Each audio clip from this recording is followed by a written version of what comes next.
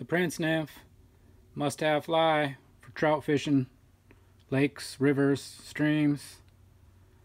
Have them in beadhead, non-beadhead. Usually come in size 10 to 18. They come in tungsten beads with CDC, rubber legs, and wire body. These ones are great for on the swing. You can fish them on a dry line, underneath an indicator. Fish them underneath of parachute atoms. Also works really good when you're using the smaller sizes. This is my favorite one for steelhead. It is a purple, red, and white. Tied on a heavy wire egg hook or scud hook with a tungsten bead. Gets down to where the steelhead are, stays down.